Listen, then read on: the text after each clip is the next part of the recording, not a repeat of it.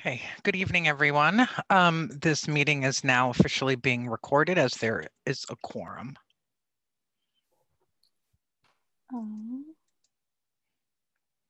Should I call the meeting to order? If you want to wait a few minutes, that's okay. Okay, I'll wait a few minutes.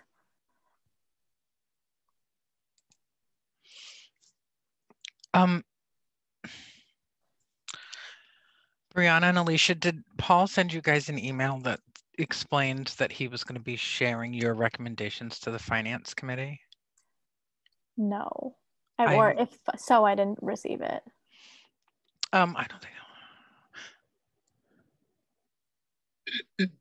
Okay, this is what it is. The Finance Committee is to review the town manager's budget line items, and I will be addressing the items that the SWG prepared in its recommendations.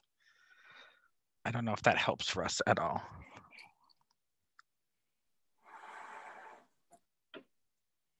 Well, I don't want to jump on the agenda, but at some point tonight, I'd like to go back to the email he sent us last Thursday.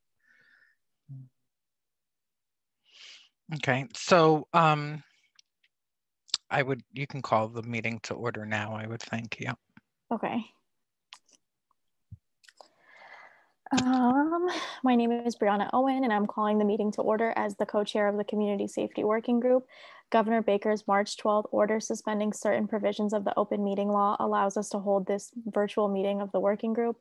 Given that we have a quorum present, I'm calling the May 26th meeting of the Community Safety Working Group to order at 6:03 p.m. I will call upon each member of the working group by name.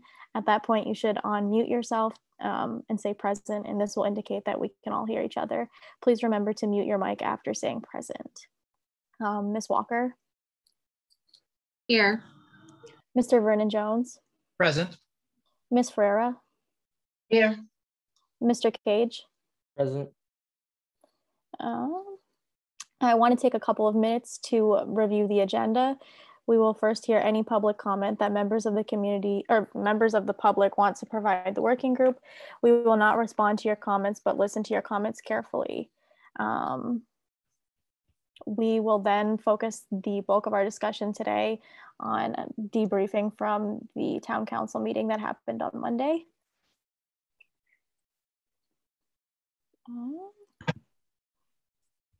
Our first order of business is public comment. If any member of the public would like to make a statement, please raise your hand. I will recognize you and ask Ms. Moisten to turn on your microphone. I ask that comments be limited to no more than 3 minutes. The working group will not be responding to your comments, but listening carefully.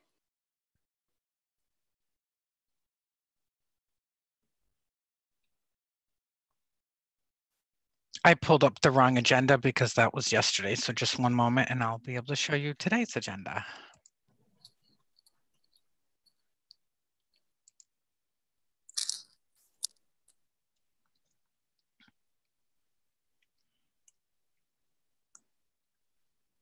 Okay. And no one in the audience has their hand up for public comment, right? No, they do not. Okay. So the next item we can move to is members report. At this time, I want to open it up to Community Safety Working Group members to share any work or anything they want to share that relates to this work. Ms. Ferreira? So we can start talking about this now, and I'm sure we could probably talk about it more when we, kind of debrief and prepare for the Finance Committee meeting tomorrow. But I was able to attend the meeting that Allegra Clark had sent in regards to the domestic violence advocates. And thank you, Allegra, for sending that. That was very, very beneficial, actually. It was excellent. Basically, it was like a group of advocates from Jane Doe and other organizations. And they actually had like these questions and everyone kind of got to talk.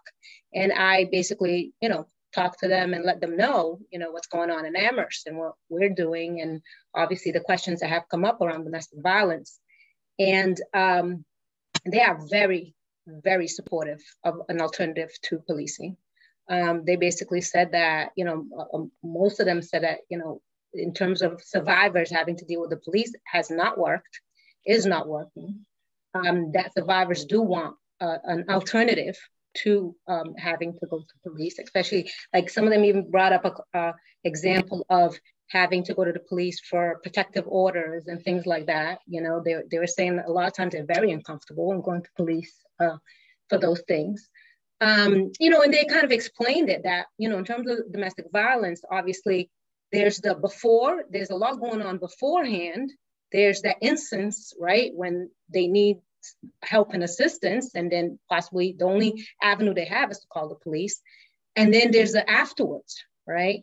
So they said that obviously there's you know, there's a line of places where they really need assistance. So I talked about our recommendations in terms of the recommendations for, you know, the cultural center and the youth empowerment and everything else. They were very excited about that because I said it would be case management. They would be looking at other things. And they said, yes, you know, we want to deal with a lot of the root issues. And then they discuss in terms of the actual responders. And they basically said that one of the things that would be important would be to give the responders training on the domestic violence, how to interact, how to de-escalate, how to support, how to really assist, as opposed to having an advocate go with the team, let's say, or something like that. They said that that could be part of the training that is giving to the community responders when they're getting all the training around de-escalation and everything else. They said that could be something that could also be provided. Let me see what else we're talking about. You know, some of them were saying, because a lot of them were from like eastern part of Massachusetts. And so some of them were saying that they were going through some of the same processes that we are. Like, for instance, one area, there's actually 2 proposals happening. There's a proposal from the police department, and there's a proposal from like a group similar to us, right? That's majority BIPOC people who are asking for a program that is separate. And then the police department is asking for a program that's within the police department. And so one of the advocates said the thing that we might want to think about is that, you know, some police might be petty and stuff, that if we do create a program that is separate than the police department, they might then, if let's say our community responders do need assistance, right? If something potentially were to become violence and they need to call the police, they might not respond, you know? Or some of them have said that there's been some police districts that are going down the road of having alternative community responders. And what they've done, they've kind of cut out their DV program that they have in the police department in terms of being petty and stuff like that. So they said, you know, just to kind of, you know, watch out for some of those things. The other thing too that was interesting that they shared, and it's part of, I think if you go into that link, it should be in there, was that, you know, we're talking a lot about the, you know, Cahoots program, obviously it being over 30 years in place. And there was this NPR interview. I don't know if you all have seen it. It was Cahoots, How Social Workers and Police Share Responsibilities in Eugene, Oregon. And it was a interview with Ari Shapiro with, you know, the folks that are running the Cahoots program out there. And it was very informative, you know, and basically Shapiro asking, you know, Ben, who's like one of the main people, well, how do you go in there? You know, what do you go in there with? Since you don't have a gun, you don't have this. He was like, well, I go in there with my training. I go in there with de-escalation training. I go in there with my crisis training. And they basically said that last year, because obviously, as you know, it's Eugene and Springfield, they said they had about 24,000 calls, and only in 150 calls did they have to call for police backup. And all those other calls, they did not have to call for police backup. And they said, and then Ari asked, well, what was an example in terms of where you had to call police? And they were like, basically, it's in terms of when someone is going to hurt themselves or possibly, you know, hurt others, you know, but usually he's saying they're able to de-escalate the situation. And then there was another staff person who also said that she said, in 30 years, we've never had a serious injury or a death that our team was responsible for in regards to the community responders program. So one of the advocates even went so far to say, listen, this is not working. You know, with the police, it's not working. We need to try something different. Survivors are not being helped out as what, you know, it's being put out there that survivors are being better served with the police department. And she said, you know, alternative needs to be tried. Something new needs to happen because right now the system is broken, you know? So, you know, and they basically were like, oh, thank you so much for joining, because obviously I was kind of like not necessary, even though, as you all know, I was a Title IX coordinator. I dealt a lot with, you know, assisting folks at UMass with around sexual violence, domestic violence and all that. So I have the background. But obviously I was coming in from a different point of view, but they were very excited to have me. They were like, can you come back again? Because they meet every month and everything. And they were very excited. They were like, hats off to you all for the work that you all are doing. That's so awesome. Thank you so much for going. I wasn't able to make it, and I was caught really off guard by council members Steinberg, I think it was, by that comment around domestic violence. I remember way back, like probably like 2 months into her work, there was like a safe passage workshop, and the facilitator there said that usually things get worse once the police get involved. So that, yeah. And this was like, maybe they had probably around 8 to 10 advocates from, you know, most of them from like the Jane Doe, but from other, and they were all kind of like either wanting to know more about alternative responders, or most of them saying, yes, we need to try something new to help survivors, because what's happening now is not helping survivors. And there, a lot of them are from like, you know, I heard one saying Quincy, Cambridge, you know, like big places, which we know they're dealing with probably a lot more violence, you know, a violent situation. And they're just kind of like, no, we need something different. Definitely. Thank you so much for attending, Ms. Ferreira, and also reporting that information back. That's very helpful. Did anybody else have something they wanted to report to the group related to our work? Okay, I guess we can move straight into our discussion on debriefing the town council meeting on Monday. First, I just want to thank all of the members of the CSWG for all your work that went into the final report for Part A. I was really excited to share leadership with Ms. Walker and present our recommendations, and I really appreciate everyone's work. I know that this work has been super time consuming, triggering, exhausting, and we've been meeting so much. So I just want to throw that out there and thank you all. And we can get the conversation going. Mr. Vernon Jones and then Ms. Ferreira. Well, I just want to say, I think our two co-chairs were fantastic. You did us proud throughout the entire meeting. I just felt honored to be part of a group that the two of you were leading and playing that role with the town council. I thought it was just great. Yeah. Oh, thank you, Ms. Ferreira. Yeah, and I mean, you know, Mr. Vernon Jones just, you know, took the words out of my mouth. I mean, you all were just spectacular, you know, just on point. The presentation was on point. You covered it. It was very thorough from beginning to end. You went into particulars, into specifics, very informative. You didn't leave a lot of area for like, you know, questions because you covered it. You know, I want to say that, you know, obviously I have a lot of community members, so they were all texting me about the two of you. Just let me tell you, they want to invite you all to like go speak at different events and everything, because obviously the other part is that, you know, you all are leaders and you're showing the way, you know, for a lot of other, you know, younger voices and youth voices and things like that, the younger generation.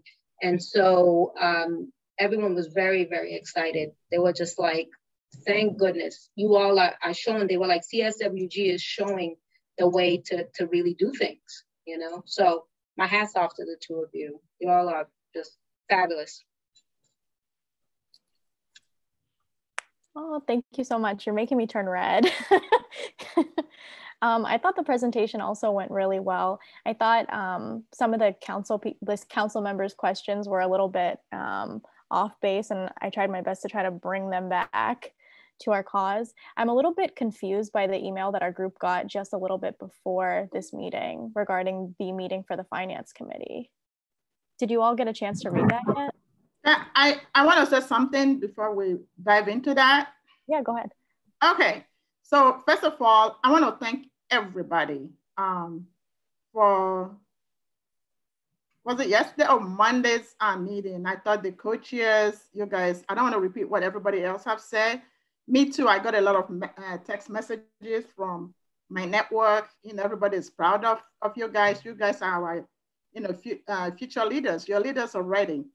And also, especially to 7 Gen. I remember on Sunday night, Brianna, you were late, up late, doing the last minute, touches, and, you and Alicia Sunday night, and to Mr.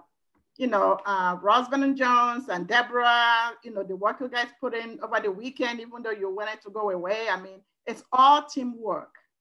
7Gen, I can't stress enough how lucky we are to have local farm organization do this work for us, because the amount of time and expertise and wisdom they brought to their work is, it's really impressive. I just want to put that out. In terms of my impression at the meeting on Monday, I think it's same old, same old. Nothing much has changed, such as excuses. When BIPOC folks are, whether you call it special education issues or whatever, or discipline gap or academic achievement, it's always, give it time, transition is hard, excuse upon excuses upon excuse. That's what I heard on Monday. I also heard money is too much, it's too much. But nobody is talking about 1.something million for Ames Town Common renovation. Nobody is talking about huge capital projects on Jones Library and other projects. Nobody talked about overpaid overtime for police officers. Most of them make more than $100,000. But the focus on Monday is how are we going to pay for this? Overlapping of services and all that crap. I'm sorry, but just to have one person have so much power. Andy Stenberg is a member of Town Council and also the chair of Finance Committee. It's not good to have very few people have so much incredible amount of power. It really worries me. I will stop. Thank you, Ms. Pat. Mr. Vernon Jones.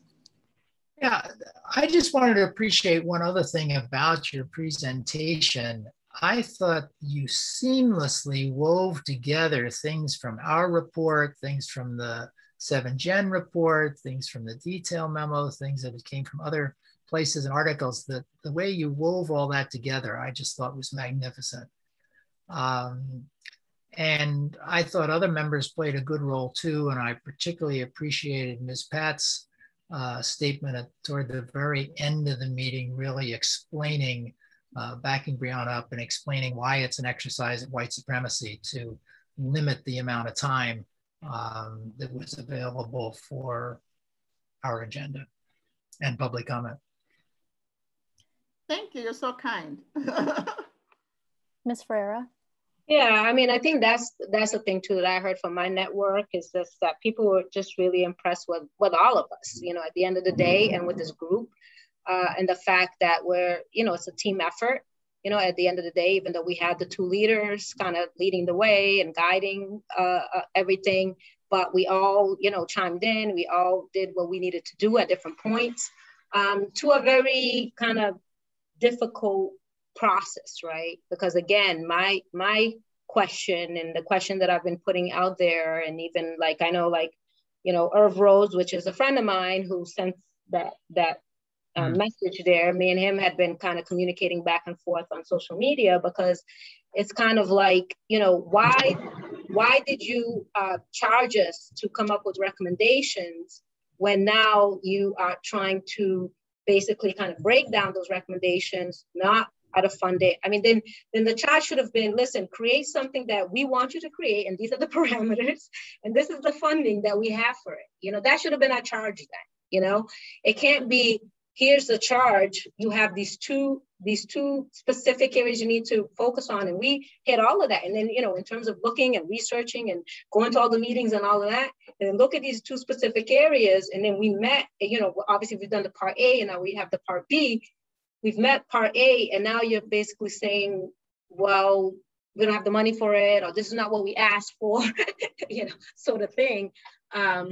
It's really, very disturbing. But again, we're going to have to, of course, respond, to these questions. We're going to have to continue because obviously, our residents of Amherst, all residents of Amherst, not just the few that get supported and get protected, all residents of Amherst need our work and need us to press forward. So we are going to, obviously talk more in detail in terms of some of these questions, but it is frustrating, nonetheless, the amount of just resistance, because again, our charge wasn't create something that we already know. No, what we already know is not working. We had to create something new. I understand that creating something new, it brings up a lot of fear and people are afraid, right? They're afraid of what is new. I get that. But that's why we needed to create something that was new. You can't create the same thing because the same, as I said, when I spoke with my opening kind of sentiments was you do the same thing as you all have heard, right? It's the definition of insanity. You're doing the same thing, you're getting the same results. So why would we create the same thing? So anyway, I'll stop there for now. Absolutely. And I tried to amplify, Ms. Pat, do you want to go first? Oh, no, go ahead. I tried to amplify in the presentation that it's really important that the specifics that we worked out as a group need to be brought to life with the recommendations, because I don't want them to use vague ideas when we've spent so much time being specific on what needs to happen for the programs to be successful. And I'm also not okay with our recommendations being halfway funded and then we're going to be given markers to evaluate the success of programs that aren't fully funded. That doesn't sit right with me. Ms. Pat, did you want to go? Sure. So you raised the issue of the group email we got today from Herb Rhodes. I've known him for a while in this town, and what I can say is that I am known for calling people out at the right time. I did that a lot at the school system with special education. I raised white supremacy issues and how, kids of color, BIPOC kids don't get as much services who need it as compared to affluent families.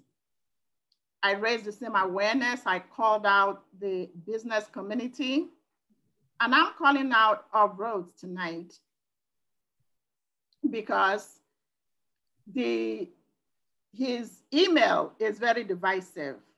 Yeah. I will encourage him to actually go back and read the work we've done. And I thank him for his services to this town. However, I know his record, and I'm not attacking him as a person, but I know his record when he was a school committee member. As a Black man, I'm a Black woman, I couldn't go to him and say, these are issues I would like you to push for school committee, because his record when he was in school committee was to follow the status quo, the political establishment in this town, including the business community. So am I surprised about the letter? No. Am I frustrated? Absolutely. Am I disappointed? Yes. That's what I'm saying. But that's his track record.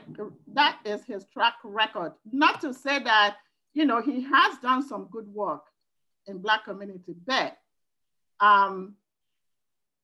he's a man of privilege. Let's put it this way, even though he's Black. So I'm calling him out tonight. I don't have anything against him. I've known him for a long time, and I'm very, very frustrated. And I did send an email, a group email to the Black community, the reparation group, just express the way I feel. I'll let other people speak. Ms. Ferreira.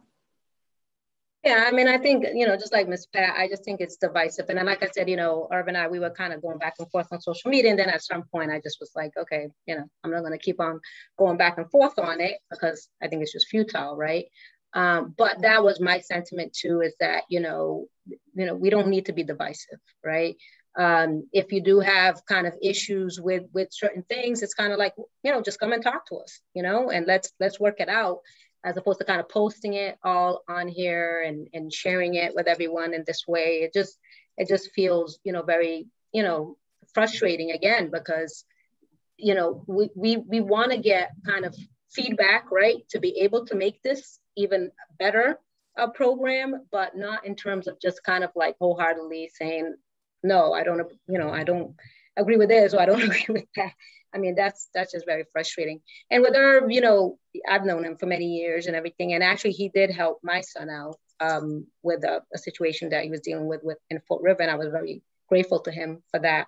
And I, like you said, Ms. Pat, I don't have anything against him in terms of personally, but it's in terms of this, right? This is something that we know it's something new. We know people are very afraid to take this step forward. So we don't need to be divisive, right? What we need is kind of like, okay, you have questions, you have issues, come talk to us. But kind of blasting us in this way is a little bit, disconcerting to me.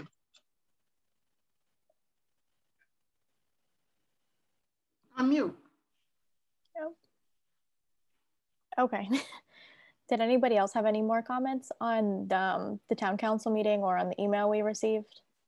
I think the co-chair should respond to our roads. Okay, I can respond. That's my suggestion, to respond and copy to all the people that he copied. I will definitely respond, or Ms. Walker. Ms. Ferreira, I see your hand. I'm just saying, and if you want us to kind of, if you want to do a draft and then share with us, and then we can just, like we usually do, just back any feedback and stuff. Because I think, the co-chairs should respond, but I think it should be a team response. You know what I'm saying, from all of us, so that he knows that, as it's been always, like that we're a team. We all speak as one. And he's a community Black leader in this town, and his words does matter. Mm-hmm. And so we do need to respond to it. It's not just like random people, that wrote the email. So it's serious, and we should take it seriously, and we need to respond to it. Mm-hmm. ASAP. Mr. Vernon Jones. Yeah, I'll just say, I've known Irv for a long time, and I've valued some things he's done, and I've had some strong disagreements with him on some other things. I think writing is important at this point, because we don't want Irv giving cover to town council members who, don't want to step up and support what we're proposing. And I think this is the group that has studied the issue, frankly, as far as I can tell, in a way that Irv Rhodes has not. And I think that's the purpose of writing, is partly to help everybody who got that letter understand that really at this point, the expertise on these issues lies in this group more than anywhere else. Yeah, I definitely wish that he came to just the community safety working group and didn't put us on blast with like the town council president. And I saw Shalini was on that email too. That's the only reason that I felt it was a little bit divisive. I was opening it like, okay, but yeah, we can definitely work on a draft, and I can try to finish that this evening and share it to all of you guys for feedback to respond. Because I definitely want to respond, and I just want to continue to make the community safety working group something where people feel like they can come in and participate during public comment. And I feel like he should have been a part of our work or come to public comment or something like that before writing such an email, because I haven't seen him at any of our meetings. So that's why I felt a little bit out of line. Ms. Pat? I just want to say to Mr. Ross, it took a lot of courage for you to make this comment. being a white man and, speaking true to the power. I know it's not, it's not easy for you. So I just want to acknowledge that. Thank you. Thanks. Ms. Ferreira? Yeah, and actually for me, that was the thing. So it was like different. So all the emails, because some of the emails I didn't even know who they were, but I could recognize some of it, but most of them were all council members then? Is that it? All the rest, all council members? Yeah, so that's it's not good. Oh, so it's not good, yeah. So another thing I want to discuss, and then we can, I won't take too much people's time, and then we can talk about tomorrow, is I also want to call out the local media, the Gazette. The article that they printed for the Monday meeting, the content itself is not bad, but the title of it, again, I see white supremacy in it. It's focused, if you didn't read the article, you think it's only about money. So I didn't like that. So I wanted to call that out as well. And I don't expect anybody to say anything, but some of us subscribe to Gazette. Some of us do business with them. And if they can't cover stories in a balanced way, they're doing the service to the community. I've never read in Gazette where they say, they criticize highly paid administrators in this town, or criticize, capital projects, or anything, that benefits mostly white folks or whatever. And then the caption for Monday meeting about our group is money, like that. I don't like that. So I want to call that out. I did call Scott, but I haven't got, he hasn't got it back to me yet, the reporter. I just want to put that out as well.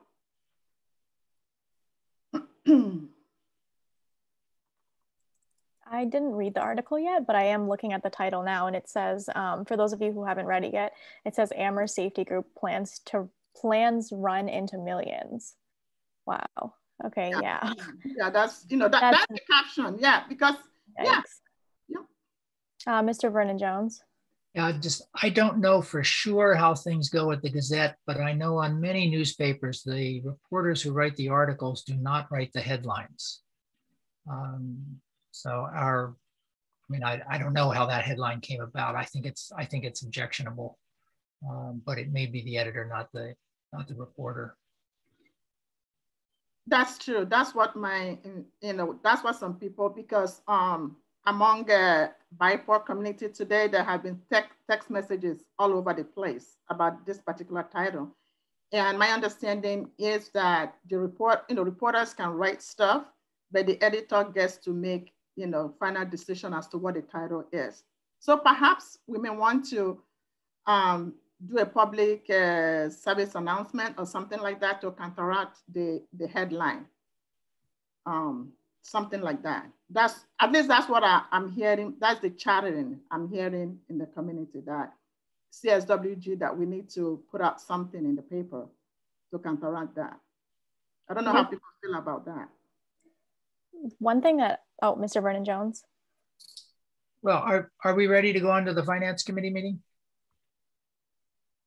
Because I wanted to raise a question. Last Thursday, I guess the 20th, the town manager sent us an email that said, I have assembled a staff team to address each of your recommendations, and we will be prepared to present our thoughts at the Finance Committee meeting on Thursday, May 27th. For instance, we are working on having an implementation plan with a timeline, milestones, budget for initiating a community responder program in FY22, hopefully by January 1. I will, of course, share what we have developed with the members of the working group. So this sounds like he's going to present a new budget tomorrow night, and we don't know anything about it. This does not seem like a good procedure. And I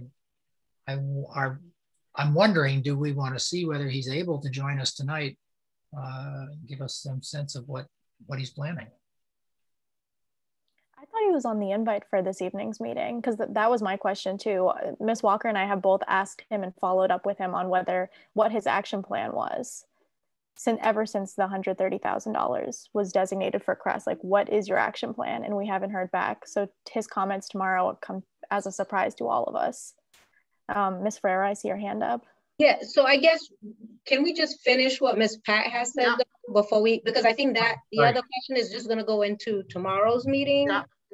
We need to talk about, but I just wanted to finish what Ms. Pat said, because I hadn't read the article, and now that you kind of stated that headline and everything, yeah, that is very troubling. So, and I don't know what the protocol is, but it would be good for us to kind of do a response to the Gazette or something like that. I don't know what the protocol is, but yeah, the article itself, I'm okay with that. It's neutral. That's fine. Okay. It's not bad. Okay, so the article is okay. It was just the headline. Exactly.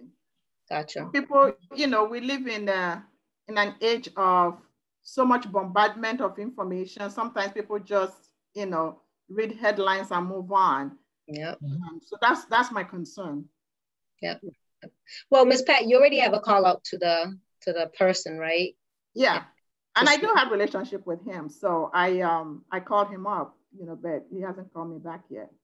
Can you get more information from him, and then once you know more, then you could share it with us, and then we can what to do at the point.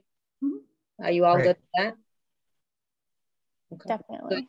Good. But thank you for bringing it up, Ms. Pat. Yep. So now on to the Finance Committee, right? Yeah. So yeah, I'm a little bit confused about what his plan is going to be. I just got Lynn's email a couple minutes before this meeting started, and their agenda is, again, and I don't know, I'm just going to read it. It says budget review, community services, social services, community responder program. So in their agenda, there's no place for us to do the presentation. It just says, CSWG questions and discussions.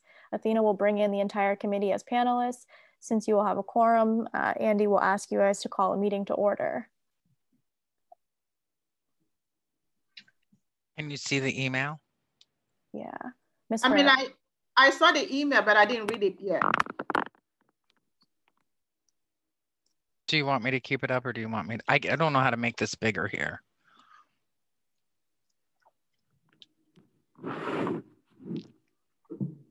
So it sounds like she's giving them your presentation ahead of time for them to review. Oh, okay. And then you will be, and it says, the town manager will go first, and then the council will ask questions and have discussions, and then CSWG questions and discussions. And that's when she's saying that you guys will be brought in. You should call the meeting. But it doesn't sound like you will be. Yeah, so that's what I'm a little bit confused about, because I had been in conversation with Lynn since last week, and I let her know that we were going to present all of our recommendations to the Finance Committee because we wanted all of our recommendations to be a part of the budget. And she said that she didn't respond directly to that, but now I'm looking at the agenda and it doesn't look like we're presenting anything. Ms. Ferreira? I think Ms. Walker had her hand up too. Oh, I don't know if you wanted Ms. to Walker? go first. I'm sorry. No, sorry, I apologize. I'm kind of being mobile around my house right now because of my children and the noise. But I also was feeling a little bit confused about what the plan for tomorrow night was, because my initial understanding was that when we had originally planned to go to the first Finance Committee meeting on the budget and on the public safety section of the budget, we were instructed specifically by the chair of the town council that it would not be in our benefit to attend that meeting because we wouldn't be given time to talk. And so that they would be interested in setting up a meeting where we could actually have time. And that was going to be this meeting. And so I thought this meeting was going to be a little bit more focused on us and what we had to say and our time to make our presentation. And I also thought that we had said that we were going to do a slightly different presentation than what we gave to the town council. And so I'm a little bit confused as to which slideshow they gave them, because if it was the one from the town council meeting, one, it doesn't have all of the language on the slides. We used mostly visuals. And so they'd be missing a lot of the information. And we also had additional information specifically geared towards the budget that we wanted to present to the finance committee that is not on the slides that we used for the town council. And so it's just a little bit hard to sort this when we get emails like this the day before. So I'm not exactly sure what course of action we should take about that. Ms. Ferreira and then Mr. Vernon Jones.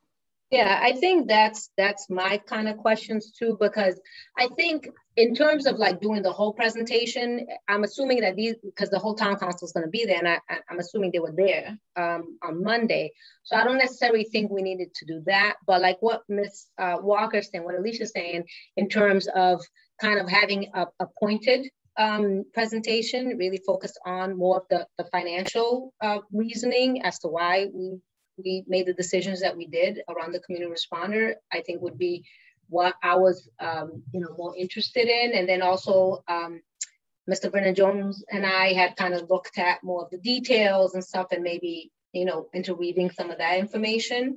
I think that's what I would want to, but now I guess and Ms. Moisten, you're here, since Mr. Walkerman's not here, I guess that's my question is, so now what do we do?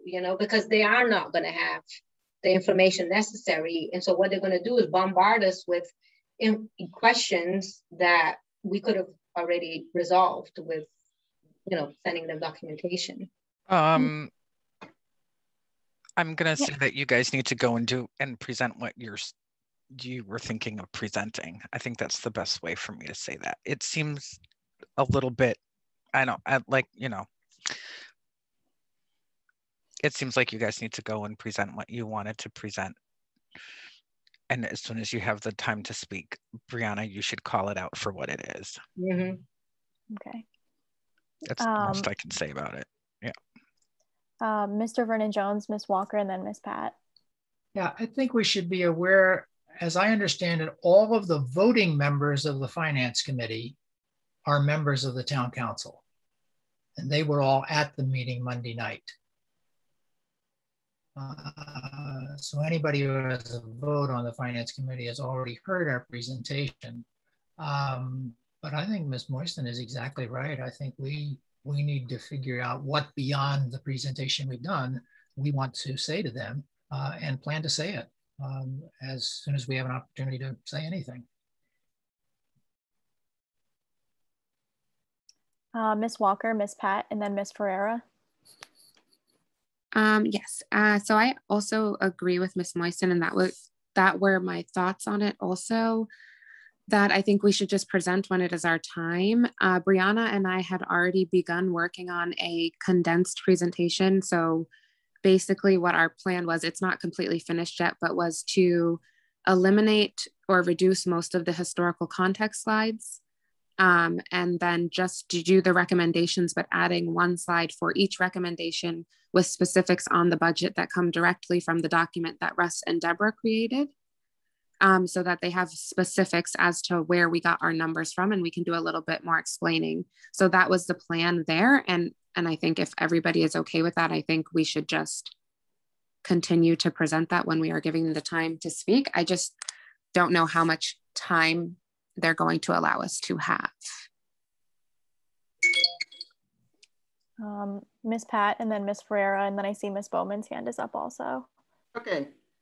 In addition to doing a condensed brief presentation, I would like to recommend that we start with, if they ask question or if we're doing presentation, we start with the ones that they don't want to listen to. And that is the BIPOC Cultural Center and also the Youth Empowerment Program. We start with that. And then let them know that the CREST program will be our last presentation. So they want to control what we want to present tomorrow. We need to tell them they charged us to do this. We need to fully present in terms of budget item, line item, whatever, tomorrow. And if both of you are stuck at some point, I'm happy to help out because I, participated in creating the budget. And we use a combination of comparative salaries in town of similar positions and the average with Indeed website and other places. So I'm happy to help out tomorrow if they have specific questions on budget line item. Is what I want to say, but we definitely need to start with those other two and then work our way up. I know they're going to ask for like, why do we want to pay people 10K for, things like that. So I think we already responded on that on Monday, that I will shut up. Yeah. Ms. Ferreira and then Ms. Bowman.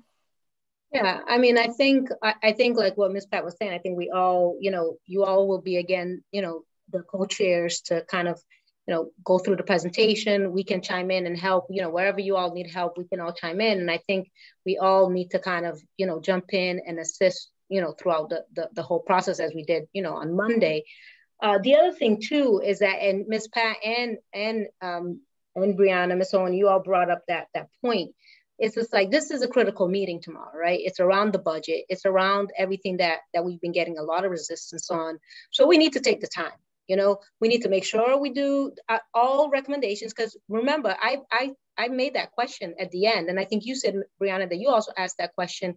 And it's been crickets, right? Silence. No one's responding. So my thing is, when it's our time, we use the time to present all our recommendations and we present everything in terms of the budget, because it's going to be on them as to why they're trying to put that to the side, right? And then the other thing is that, to bring it up, it's like, we take up as much time as we want.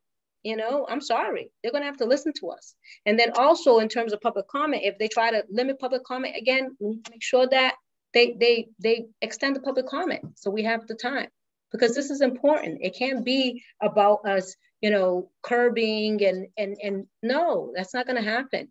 Because that's what happened the other time. And for me, that's strategic, right? Because a lot of public comment has been in favor of us. So basically, by limiting it to 15 minutes, you're not really getting the breadth of people that are in support of doing this and spending this amount, because they think it's a priority, it's a value, and that we need to do it.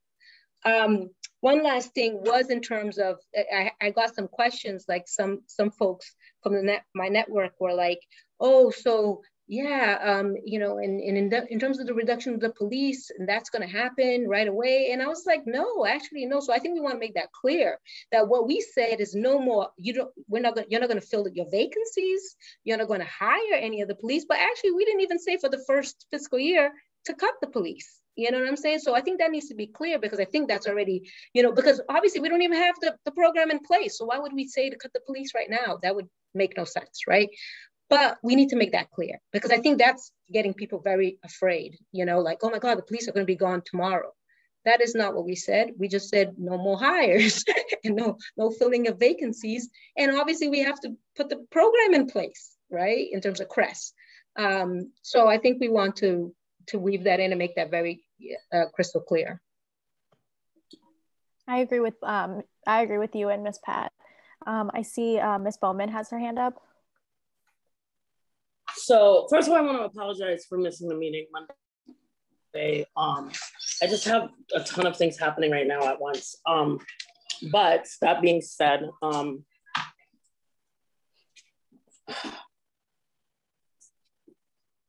I agree. I absolutely agree with presenting the budgets, the budget side of it, explanation right off the rip.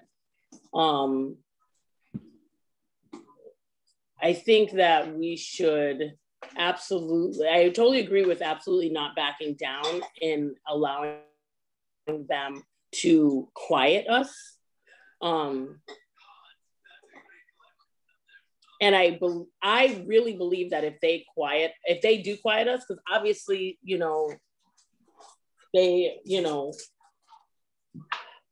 there may be that possibility where they're able to do that, then I feel like we need to get back together and go to, like, create a letter to go to the media and just call it for what it is if we do get quieted, and to be like, look, this is what our budget was, this is what we're asking for, this is why we're asking for it, and we were silenced at the budget meeting that we were supposed to be able to present at.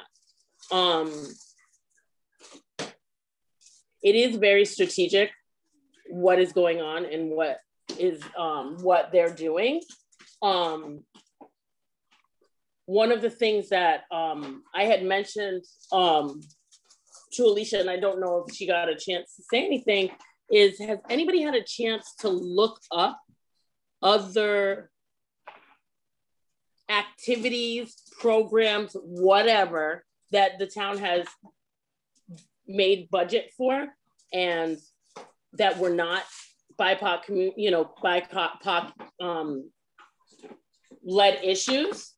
And if so, you know, how much pushback did they get and how much money did they ultimately get? Because I have this really deep-seated feeling that there has been other things that have been requested that the town council has not pushed back against. I think everybody in this group is well aware of why we're getting pushback. And I just wanted to kind of like put that out there to like, excuse me, put that out there to really think about that, because of the fact that it's like one of the easiest ways to put them on blast is to be like, okay, and I'm using this as an example, but the library's asking for such and such gazillion dollars, you know, and I know they're having to sign petitions, do all this stuff, but like at the same time, like how much resistance are they really getting? How much, what is really being questioned? You know what I'm saying? So I don't know like where to even start looking for this information, but I think it's something that we should, you know, if we can find it read kind of easily, it should be considered, because I really feel like they've given money to other programs and not given as much pushback as they've given to us, especially considering the amount of work that we have all put into this. So I just really wanted to, say that. So, and I'm also actually very disappointed in Mr. Rhodes. So I wanted to put that out there too. Thank you. Thank you, Ms. Bowman. Ms. Pat and then Ms. Moisten. I was just going to say, quick example I can think of, and I did review the whole budget that is being proposed by the town manager, would be the town is going to be paying for an economic development director. That's going to benefit BID, B-I-D, and the BID membership are all white landowners and landlords. Why do we need to spend money to create such a position? We don't need it. Another quick example is golf course that we maintain and pay people actually to maintain the golf. Who uses that? It's affluent people, mostly white folks. And nobody's raising any issues around that. That's just, you know, and then, you know, we have white administrators who are overly, you know, overpaid in this town. Nobody's raising those issues. So, Sashina, I hope that helps. The superintendent, all of them, they're being overpaid, and, you know, nobody's saying anything. And then, you know, people are raising eyebrow because BIPOC has made, you know, recommendations. One thing also the coaches or anybody can say tomorrow is when you start a program, it costs, a startup costs more money. There are some costs that is one-time thing. And I think of the 2 vans, for example, electronic equipment, setting up, you know, offices and, you know, uniform or whatever. But it's not like we're going to, some of those costs will go away after, you know, the program, you know, start, you know, and up and running and things like that. So they should bear that in mind as well. Thank you, Ms. Pat. Ms. Moisten and then Ms. Ferreira. I was actually going to say that Miss Pat is probably the person to find out about the money in regards to what Miss Bowman was talking about, like the different projects that are being sponsored for or that they're not getting pushback. And I just have to stress that you're going to have to just keep calling them out if they do try to quiet, and you have to really stress that you need all of everything that you recommended, recommended for a reason. And that was to get, it's to make the movement happen. And while the CREST will do a lot, you need all of the other recommendations to back that, to make it, so the overall goal is equity here, right? And so that is the piece that you need to like really stress to them, is that it's, it is about safety and alternatives, but it's about equity too. And so there's a lot to be said there, and you just have to keep calling them out, because it's pretty much what everybody else has said. Thank you, Ms. Moisten. Ms. Ferreira, and then Mr. Vernon Jones. Yeah,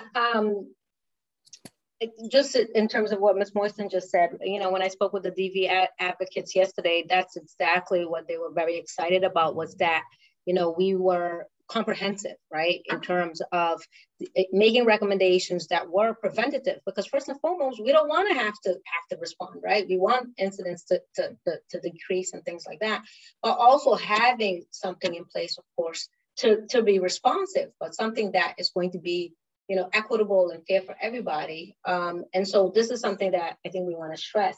And then my thing is, Ms. Pat, I know that you have probably, I know you have more expertise than me in terms of budgets and things like that. So I don't know if maybe, how you might want to strategize with Ms. Owen and Ms. Alicia Walker to kind of maybe have a part to play actually in the presentation, to kind of break down some of the budget, because you were very crucial in creating it. So anyway, that would be my recommendation, so that then we're very seamless too, as opposed to, well, you have a question, I think we want to head them and head a lot of the questions that we can, and then whatever other questions they have, obviously, then we answer them as they come up in terms of one-offs. And then lastly, I know it was brought up, Mr. Vernon Jones had brought that up earlier about Paul Bockelman. So yeah, where is this copy of what he's presenting tomorrow? What is going on with that? I mean, I really don't get it. Since Mr. Bockelman was part of our meetings for these past months, since November, why wouldn't he share what he's presenting tomorrow, so that we have a heads up, so that we know, how to respond? So can anyone kind of also tell me some information about that? I have no idea. That really worries me. If, he didn't extend courtesy for us to at least review what he's going to be presenting tomorrow. The whole thing is making me suspicious. Oh, Mr. Vernon Jones, I thought I saw your hand up, and I also see Ms. Walker's hand up. Ms. Moisten, is there any possibility of contacting the town manager now with that question? I already did. So I have an email that says the finance committee meeting is to review the town manager's budget line item, and I will be addressing the items that the CSWG prepared in its recommendations. And that doesn't still really tell me what that means. So, but I have sent him a text. This email came to me on Tuesday, so now I'm sending him a text about like, A, where are you? And B, they have questions. So thank you. If he's available, it'd be good if you could jump on. Yeah. I wanted to go back to the question of the reduction in the number of police officers. My guess is that most of the town councilors are not aware that the town manager's proposal increases the number of police officers over the number currently working. Mm-hmm.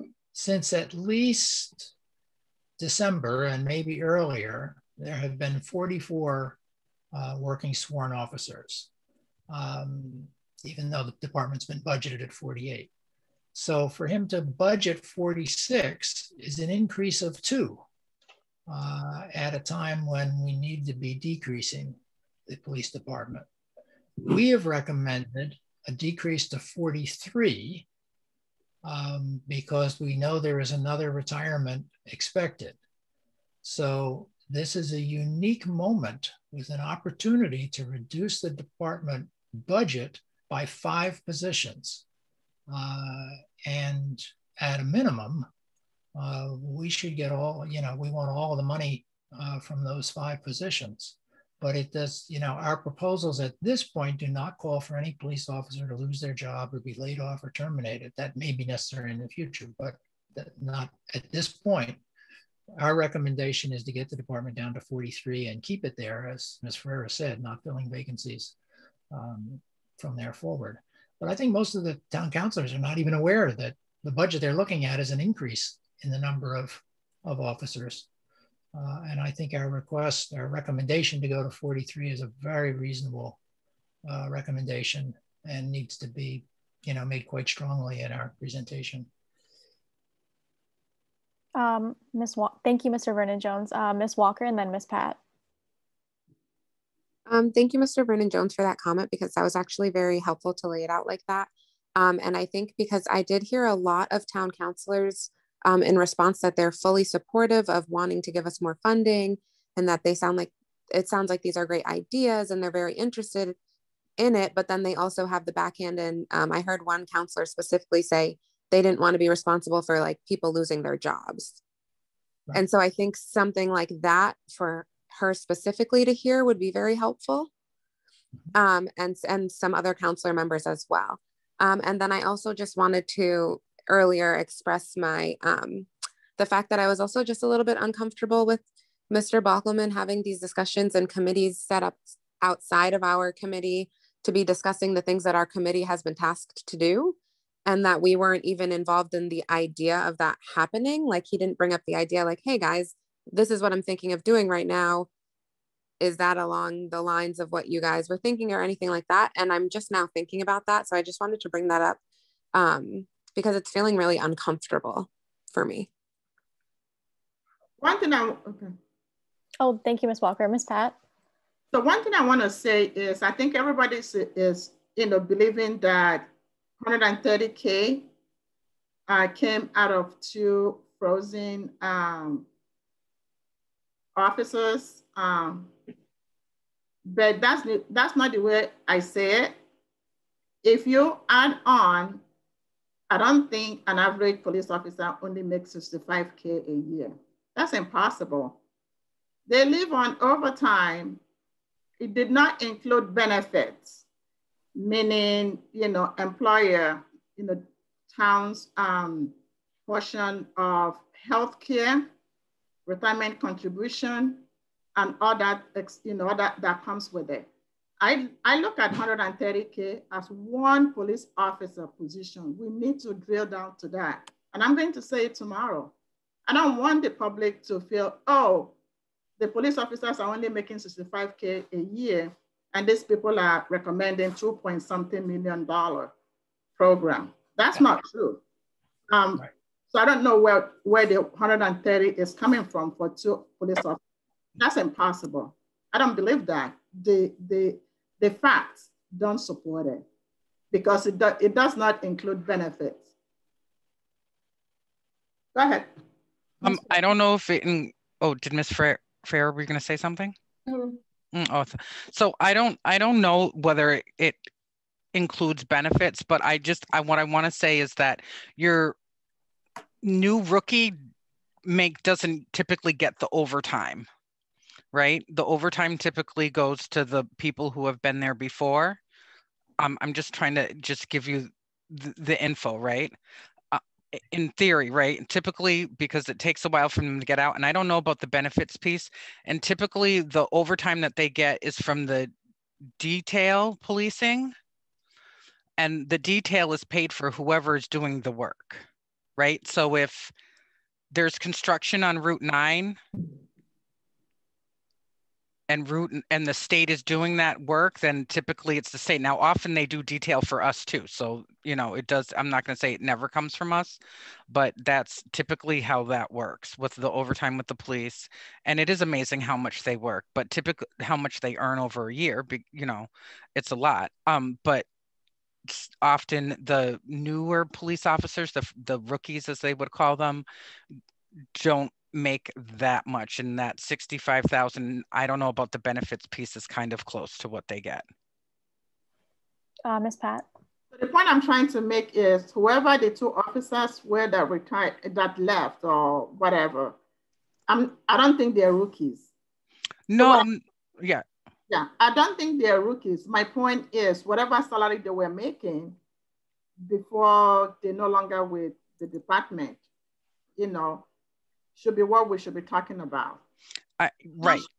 And I thank you for the clarification. The second thing is, you know, benefits, and it should be, and you know, it's good for employees to have benefits, but it's not included in throwing around 130 for 2 police officers. My point is, if we add on benefits and years of experience of those officers that left, you're talking at least $200,000 or more. Is the point I'm trying to make. It's not just 130. Thank you. Yeah, I just didn't want him to kick it back and say that it's the rookies that, yeah. Right? Because I think what he's trying to say is we're going to give you what we would have given these new police officers, right?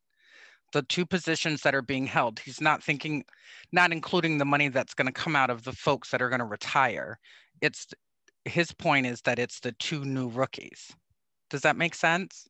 It makes sense. It would have been helpful to say it does not include benefits. Yeah. You know, it would have been helpful that if we add on benefit, we're talking about $200K for those positions. Yeah. Ms. Bowman and then Mr. Vernon Jones, and then I have a comment. Yeah, that's what I was thinking about, is like, that needs to be like, so the money that, every time an officer retires, we should not be replacing them with a rookie officer, first off. Second, I personally feel like the challenge would really be to the town is to look at what that officer retired at. Yep. And then and that be the amount that is going into our organization, along with the fact that they're not hiring a new officer behind that officer that retired. And that's based on everything from the redlining that went on in Amherst to the fact that I can't walk into not one store in Amherst and not be in white spaces. That I cannot walk, literally, I want to take the whole freaking town council and dump them into an area where they are the only, not together, individually. You are the only white person. You are the only white person. You are the only white person. You need to live here for a month and figure it out. And it's like, and that's like nothing. You know what I'm saying? Because then I think about it, and I'm sorry, BIPOC people tend to embrace community and will be like, is not gonna let that person go and be left out. They're not gonna let that person go without. You know how many times I open my door to people? I don't have enough money. I don't have enough this. I don't have enough that. But you know what? We're gonna make this work so you don't go hungry. So the reason this is happening is because of the fact that none of these people are made to feel uncomfortable. None of those people are made to feel like they have to look at themselves in the mirror and look at what they are actually doing. Like I am teaching my children when we drive through town and they see all these like Black Lives Matter sign. Actually, it was funny. One of my friends said something real interesting to me.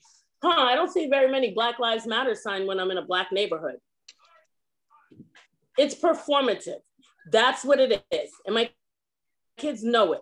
I'm like, look, don't even look that way. It's performative. It's not like, okay, you put a sign out. What is that doing? We need to hold them accountable. We need to hold this whole community accountable. And it's gonna be hard and nasty because people who have it and have been maintaining it aren't gonna want to let it go. So they're gonna do everything they can in undermined, sideways ways, like get people like Herb Rose to say the things that he said and not join the meeting and not be part of this, but then to have some side comment to say. That's what they do. That is literally what they do. And we need to be really aware of it. And we really need to we need to not come out like all like soft and like, what is the word I'm looking for? Like compassionate. I know this is uncomfortable for you. No. We need to come out like, look, you are literally starving me from being human, from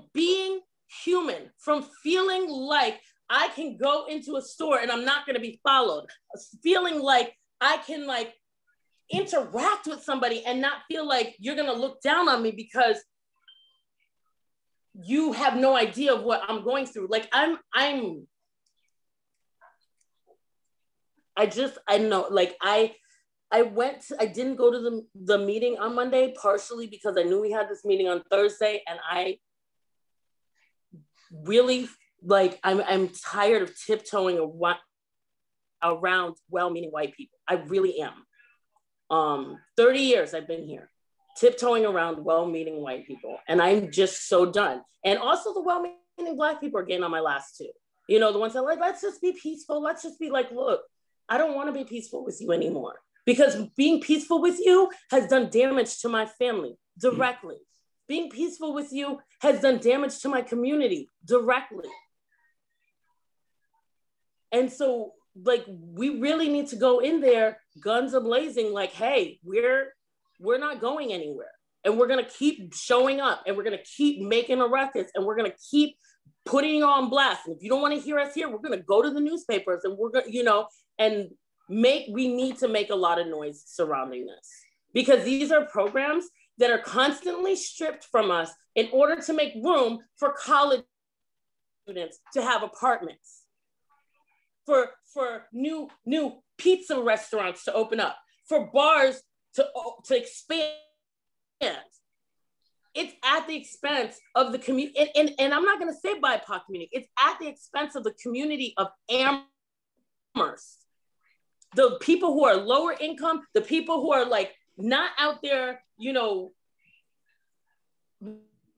with the set little, like, I don't have to work, I can just stay at home. The two parents who are working, the single moms, the like single dads.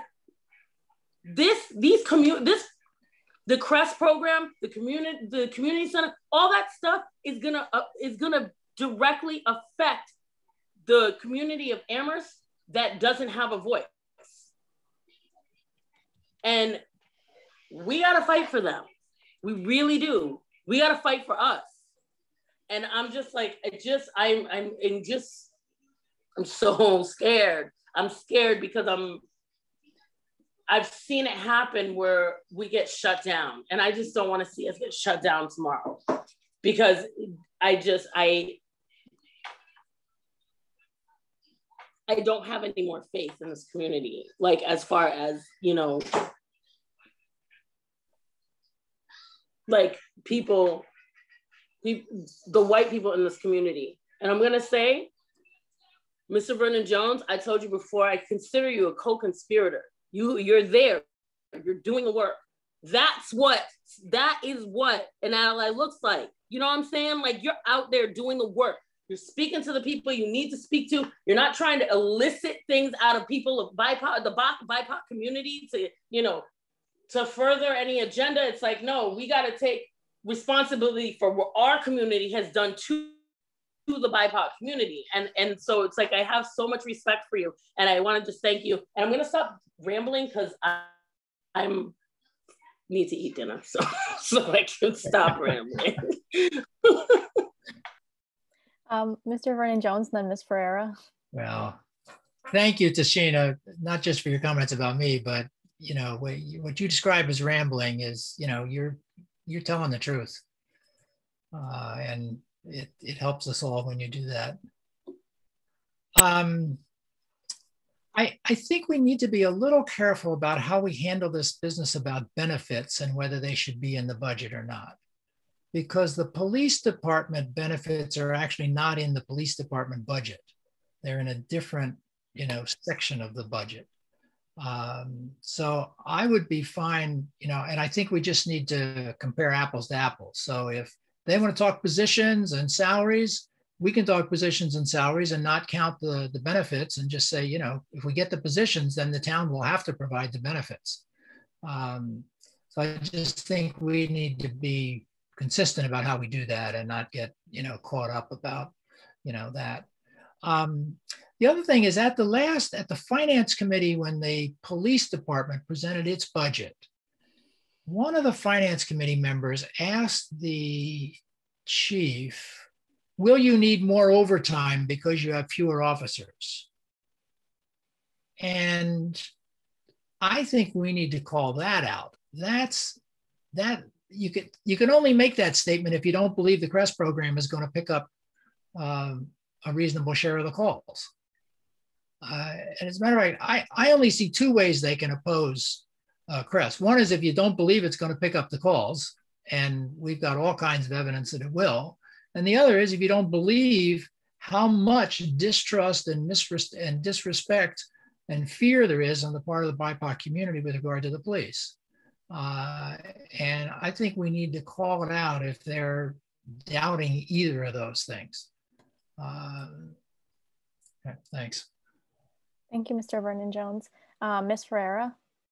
Yeah, I mean, I just wanted to say in terms of what Tashina said, I mean, it's so true in terms of like, white people and, the council, the councilors, which as Ms. Pat pointed out, it's a white space, that's a white space. So I think though, we are making them uncomfortable though, you know what I'm saying? Because that's why they're giving us so much resistance, because we are pushing and we are saying, no, these are our recommendations. This is the way that we need to go in order to create something different, to create some real change that's going to be equitable and it's going to be inclusive of everyone in this town and not just a certain segment of this town, which again, as Mr. Vernon-Jones was saying, what are you not believing? Like when we were talking about what 7Gen had presented in terms of the communications they had with the folks that they interviewed, right? It's just like, are you not, why are you trying to say that it was national statements or general statements? No, it was very specific to this area.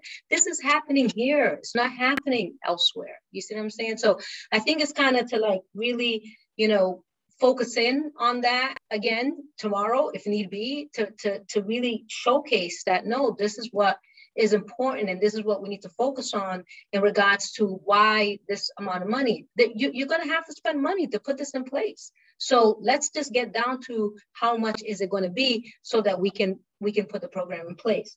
Two, I mean, what Tashina said about though, like a BIPOC person and how we, right, when we go into spaces in Amherst, we never feel comfortable, we're always the one and only in all the spaces in Amherst, in the restaurants and in the stores and all of these places. And it's funny because I'll just say like, me being from Cape Verde, right? And you all know I travel back to Cape Verde every once in a while to see my family, which over there is majority Black people, right? I come back here, I'm in utter depression as soon as I step in here. Why? Because I don't feel welcome, right? I don't feel welcome. I don't see myself here. I don't see people that look like me. I don't see people that look like me in leadership positions. I don't see people that look like me in any kind of positions within Amherst. And then what do I have to do is just kind of grin and bear it, right? Grin and bear it. No, we're trying to say, and that's why we're recommending diversity, equity, inclusion department. No, it has to change. Why do we have to always grin and bear it? Why do we have to be the ones to always feel like we're the onlys? It shouldn't be that way, especially given, what's happening in our school systems, right? That 7Gen brought up over and over again, that 50% of at least 50% of the students in our schools, in our school systems are diverse. So then what are you doing? Why aren't you making the town an inclusive, a welcoming place for everyone, right? So we need to kind of, point that out. And then lastly, in terms of the police, I think, Mr. Vernon-Jones brought it up. I mean, we need to kind of hone in on that, right? That we're not asking for any new hires. And Mr. Vernon-Jones, I didn't even know that it was going to be assumed to be retirement. So yes, point that out. There's that retirement, no new hires. And yes, there will be reduction in the future, because once the program, hopefully is going to be fully staffed, fully resourced, is up and running and taking that percentage of calls, then there will need to be a further reduction in the police department. Yes, but we're not going to do it haphazardly, obviously, with people who are thinking people. We're not going to do that haphazardly, but we have to make it clear that yes, that will happen at some point.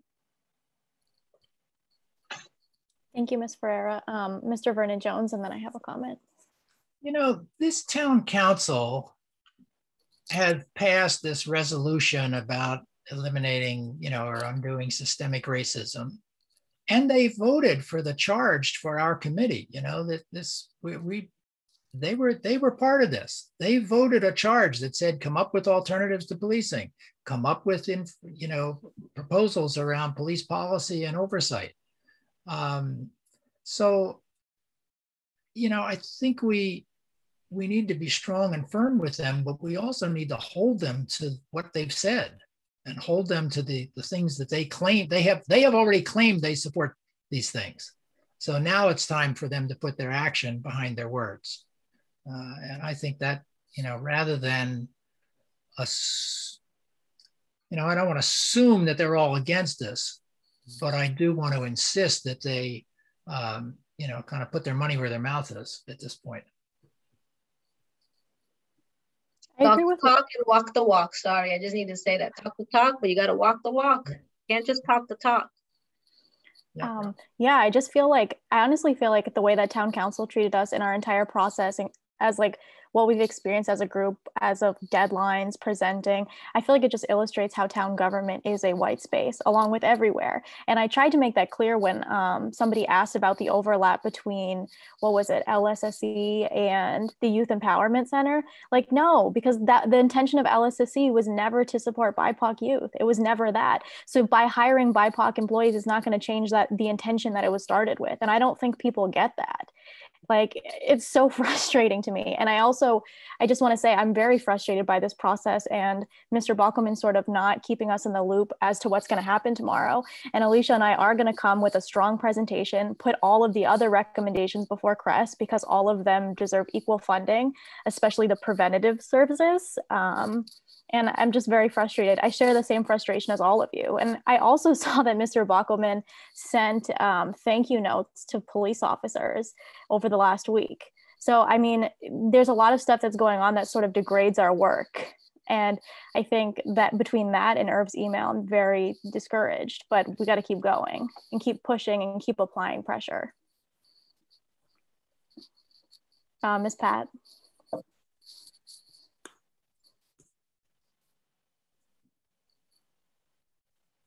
Oh, Ms. Pat, I can't hear you. I think you're on mute. Can you hear me now? Mm-hmm. Yeah. Okay. So tomorrow, have we thought about if they say that there is no space for youth program or they don't have any space for BIPOC Cultural Center? I have some suggestion. The Catholic Church, they have a space that the town can explore for youth program, because my understanding is that the youth program should be located within downtown to actually make kids go there. Do people know the space I'm talking about at St. Bridges? Mm-hmm. It's something that we need to push out tomorrow to the finance committee. I'm also thinking in terms of the BIPOC Cultural Center, even though I think the town should also explore renting space if they don't have any space. So I'm thinking the space near the Comcast building on Route 9. Do people know where Comcast is? Comcast. Oh. There's a vacant space there. I mean, it's not big enough of something that we envision, but to start off with, while the town keep looking, but that will, to start something going. Because they're going to come up with, we don't have buildings, or we don't have this. How are we going to get this? Be patient. It will take several years. It's what I'm concerned about.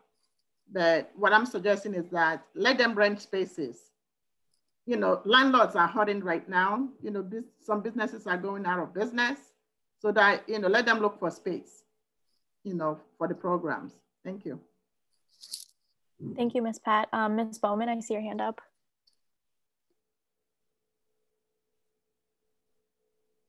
Ms. Yes, Bowman. my hand's up. Hey, can you guys go in the other room, please? So yes, absolutely. It should be the youth center should be located in the center of town somehow. I think it is very reasonable to have one of the churches, see if one of the churches will work as a temporary space. But I do say that, I don't know, like it gets weird when you're in somebody else's space because you have to clean up everything every time whatever program's over, so on and so forth. I've been in situations like that. One of the things that I was, walk away, please. One of the other things that I was thinking about was, you have all these new, apartment buildings popping up with space under that. Like the ground level floor has they're throwing in a restaurant or they're throwing in, a workspace for the students or whatever. Maybe we try to get on one of those places, one of the sky rises that they're building in our town. The other, and so I'm just really trying to think of those types of things. Was it Silverscape that just closed? So that building or something, I think that building they just closed or something. Or was it, I don't know, there was a jewelry store somewhere in Amherst. There's a jewelry store somewhere in Amherst and that closed. I'm just trying to think of different buildings that are there, that could potentially be available. Yeah, I don't know. I don't have anything else to say. Thank you. Did she come here already? Thank you, Ms. Bowman. Ms. Moisten? I just wanted to comment on Ms. Ferreira's first comment about, there's this whole thing where the council's like, well, those things don't happen here. As far as it goes with the acts that we see on TV in regards to the police and the BIPOC community.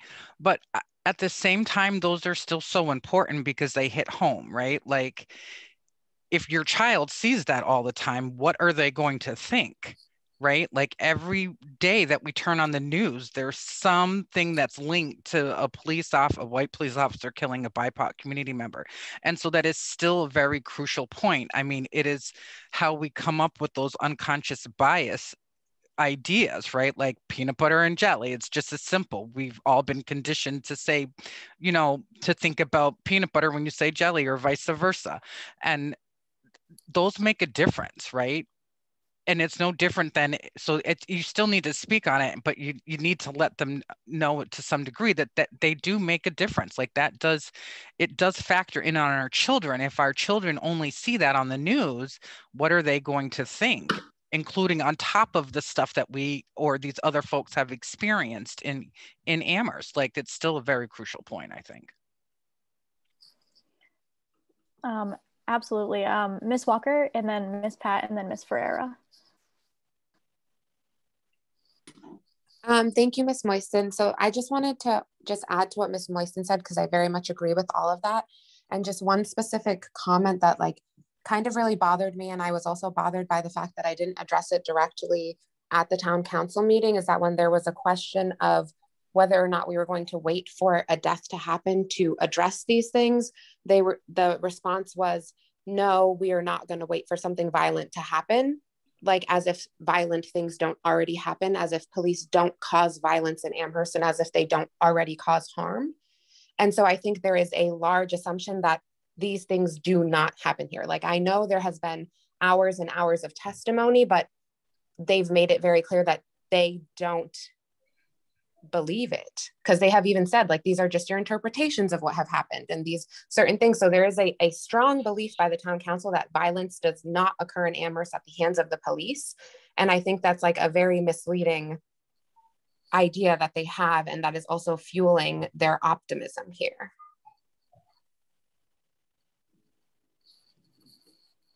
Thank you, Ms. Walker. Ms. Pat, and then Ms. Pereira. So one thing is, if we can, you know, run this meeting to 8 p.m. because it's been a long week for everybody. Like I have a contract I need to like submit tomorrow, so I'm feeling pressure. Just to piggyback with what Alicia, you know, just said, when we talk about violence, as we all know, it's not just the physical, it's not just the shooting, you know, the emotional toll that comes with even police stopping you because you're Black. That one alone is violence. I don't understand why town council can get that. I don't understand why they don't understand that.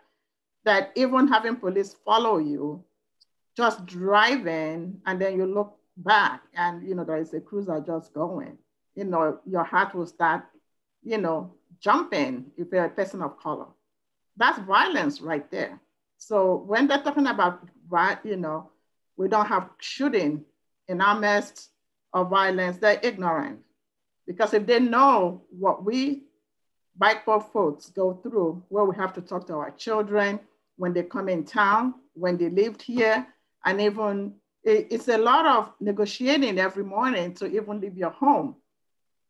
You know, because you're walking out, you're walking into white spaces everywhere, everywhere. The only place that is not white space for me, it's my place of employment, my business, that's it. But when I'm in the community, I'm constantly negotiating everywhere. If I'm shopping, anywhere. So for them to just say that is like immature. Now for tomorrow, when we're talking about, we haven't talked about the diversity, equity, inclusion, because they want to dismiss it, you know, in a way, but we need to push back tomorrow that, you know, and show that the money invested in this department, and you know, we should also always connect it with the, you know, our youth program and BIPOC Cultural Center. The money that is invested in it will have so much good return in terms of less involvement with the police, you know, whether it is somebody, you know, needing help with, you know, one thing or the other. We heard on Monday when Caroline Mora had mentioned that when she was raising her kids, she was able to get assistance in town.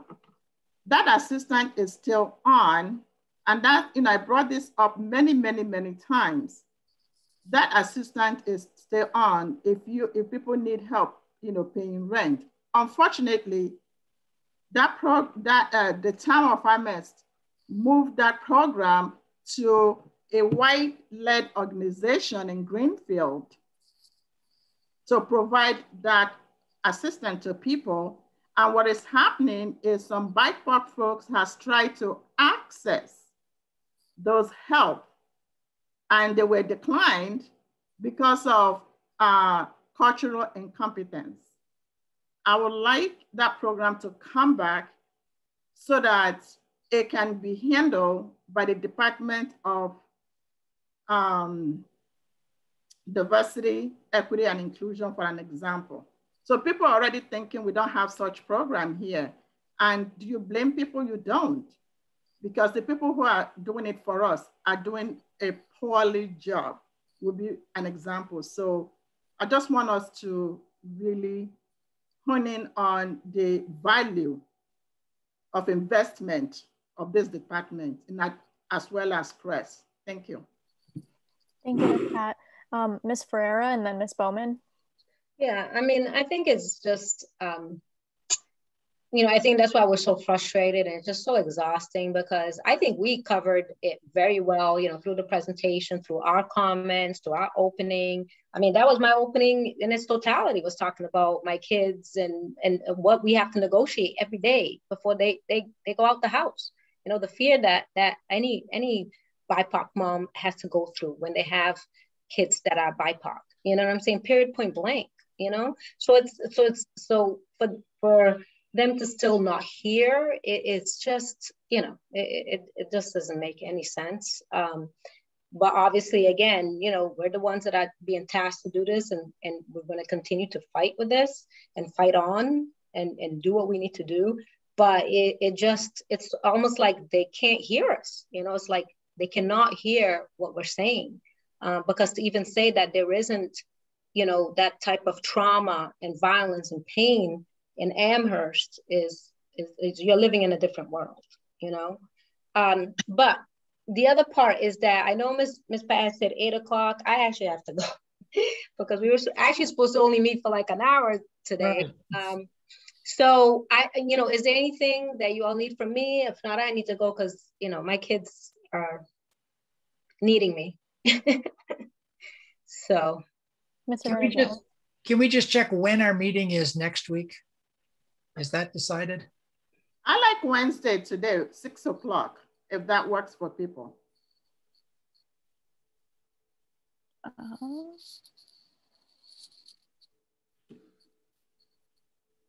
Next Wednesday, June 2nd. Because, yeah, I've had people say that they're confused with our meetings, and I apologize to them. I said I was the problem. I requested to have the date moved. But if it's 6 o'clock, I can always join in like 3 minutes or 5 minutes after. It's not a big deal. I mean, I think Ms. Bowman, you had said that it might be a problem for you. Last time we talked. Yeah, I said I probably wouldn't be able to stay for the whole meeting because I'm usually like I'm usually getting off the meeting around 8, you know, and we have tended to go over, so it doesn't. I can't. I mean, I'll try to be as I'm trying to be as flexible as possible. Wednesday is just my hardest day. I work. Well, I'm gonna be probably gonna be working Wednesdays, and then I go pick up my son, and then I go bring him to, you know. So I'm like, I don't stop at all. So whatever you guys think is fine. So just leave it on Thursday then. I was thinking it was because of me, but do people want to keep it on Thursday then? Thursday works for me. Yeah, I'm fine with Thursday at 5:30. What about you, Mr. Ross? I'm okay with Thursday. So 5:30 Thursday? Thursday is better for me. Okay. 5:30 or 6? 5:30 is fine with me. 5:30 is also fine with me. Does that work for everyone else? It's fine. What about you, Mr. Ross? Okay. Okay. I may have a problem next week regardless of when we meet, but Thursdays at 5:30 is good for me. Okay. Do you rather do 6? You're good? Okay. Okay, so June 2nd at 5:30? Well, it'll be June 3rd. June 3rd, okay, yeah. Yeah, June 3rd. So, so I'm gonna sign off, but the only other thing is that I'm thinking is that obviously we gotta focus for tomorrow, but then I guess we gotta think about the second part of our report, right?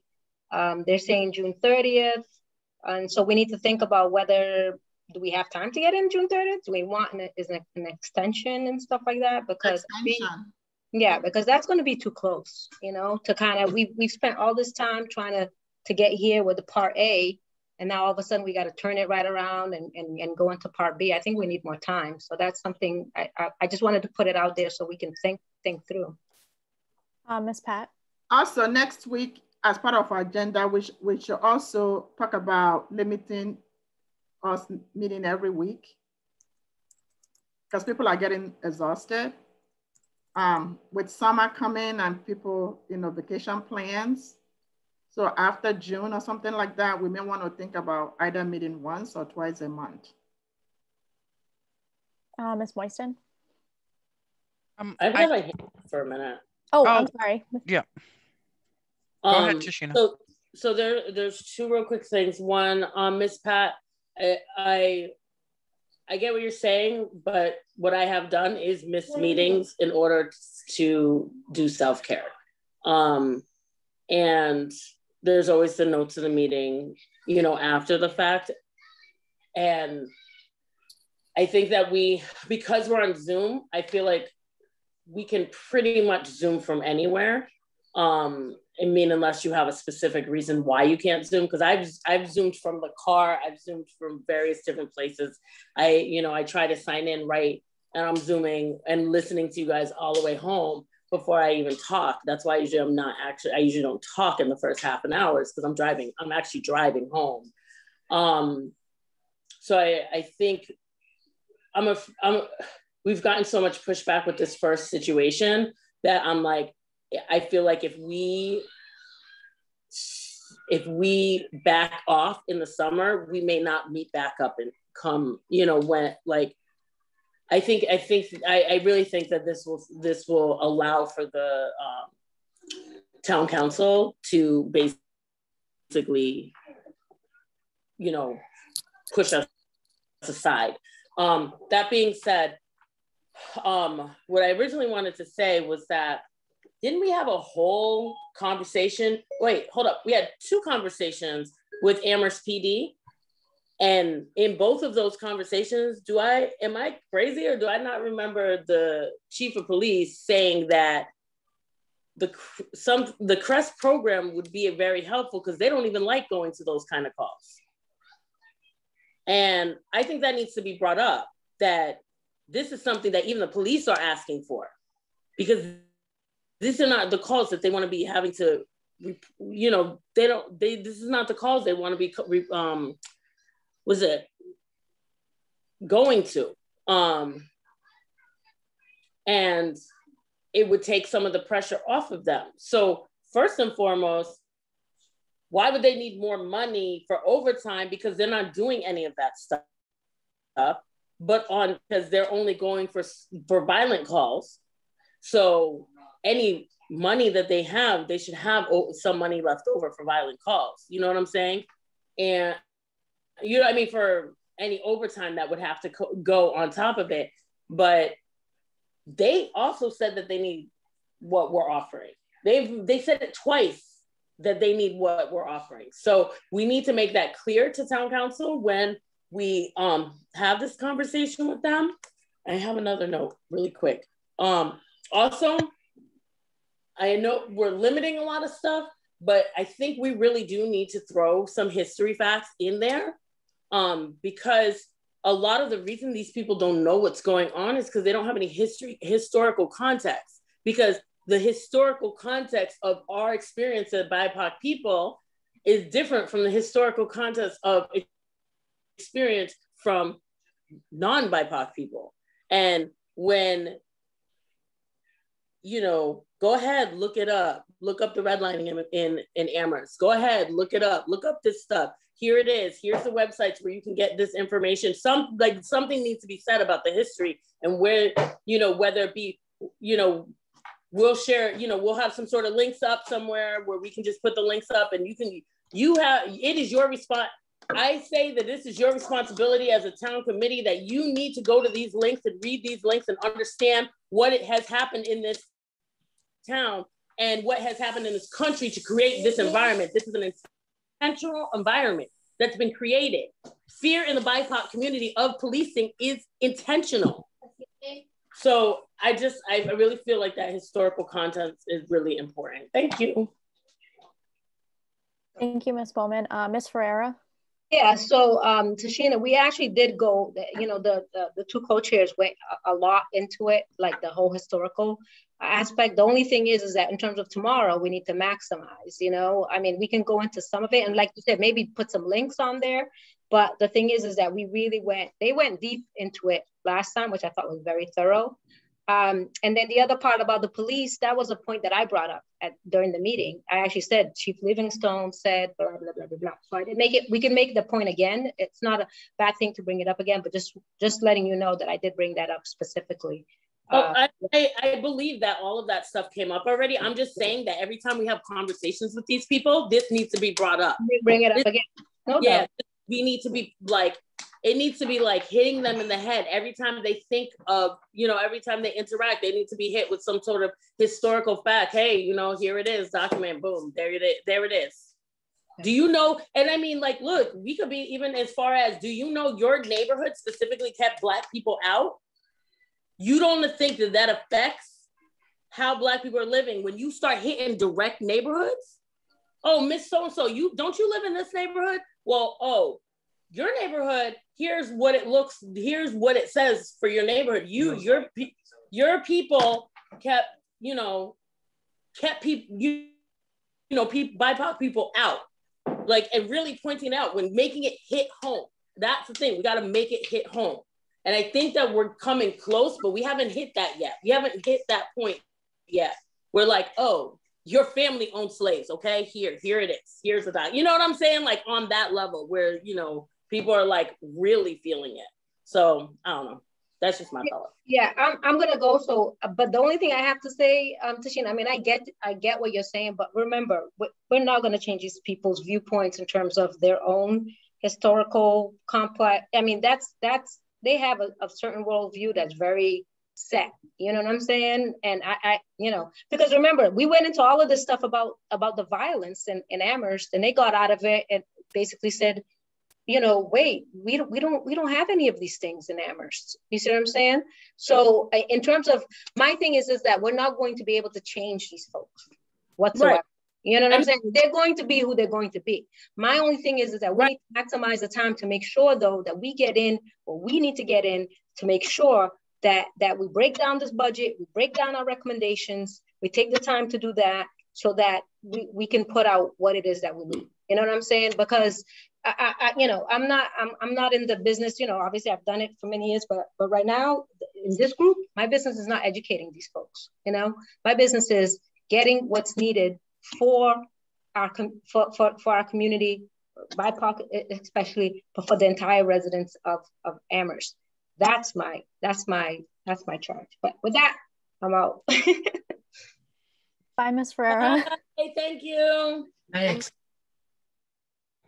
Ms. Moisten? I just want to say that the concept of white space is very hard for a lot of people. I don't want to make it limited to, and when they think about it in the concept of someone came over here and said, we are going to make these rules. The rules were really only meant for white men, never mind everybody else, right?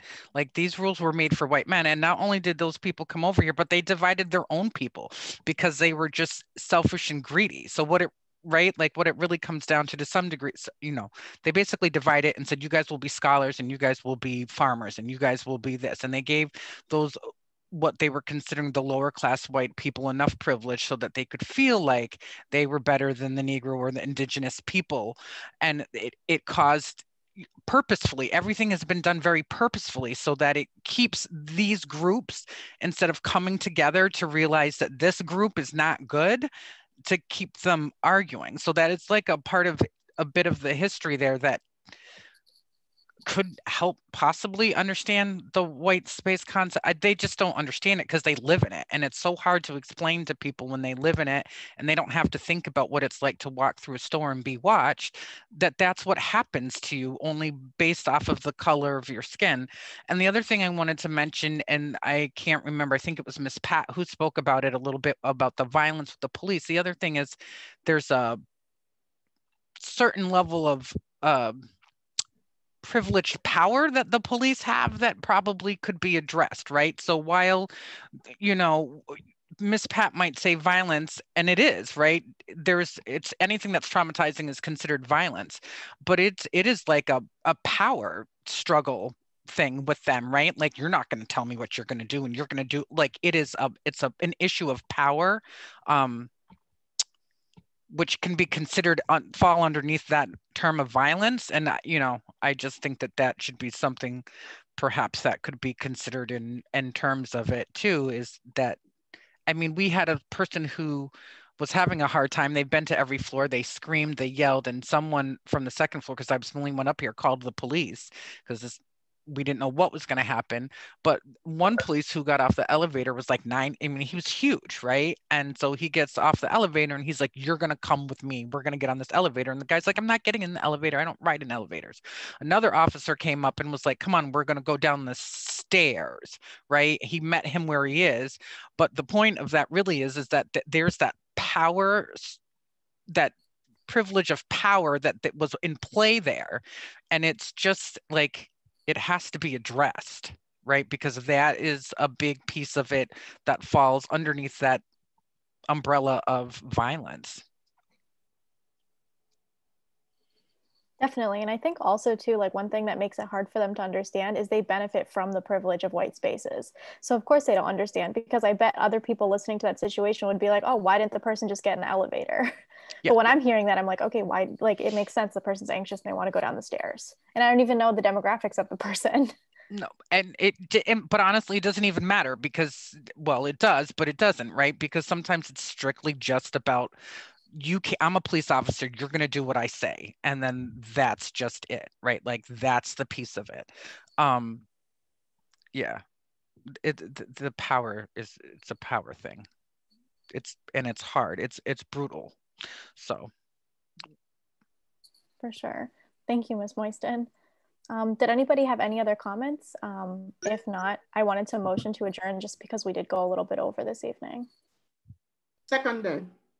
When do we not go over? I mean, like, what's that? We should have known, right? An hour meeting. One thing, I didn't understand why Ms. Moisten didn't get called in on Monday. You didn't come into the meeting like when we came in. I mean, you attended, but, oh, you didn't hear me. Am I, oh, whatever. Anyway. I mean, it's not really my space, and I'm okay with that. And, you know, everybody was very, you know, I'm going to just say emotions, and everybody was ready to go. And it's not necessarily my space it's not my platform, it's your guys' platform. Oh. And often, and I don't know. I was wondering like what happened, because we specifically wanted you to join us, and I don't know what happened. But also, like, they don't show Athena at their meetings either. Like, and we can just call it a power. I don't know. I don't know what to say. Sometimes I just shouldn't.